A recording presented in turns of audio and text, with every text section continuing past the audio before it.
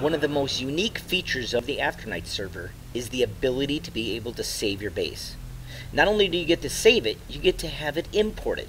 So let's say you created that over there and you didn't like it where it was, or you created your base in your own single player game or multiplayer game that you host, or even on another server that it's not even an Afternight server.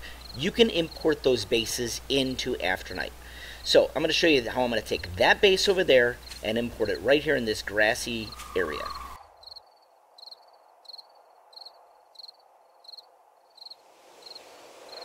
And like that base over there, there's a duplicate of it over here. In fact, I'm going to put another one right here.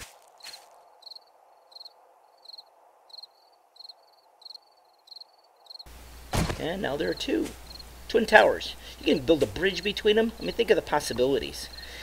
I really cater to the builders. I know it takes you guys a lot of time to build these things. It takes a lot of work. Feel free to keep your base. Come join us at Afternight.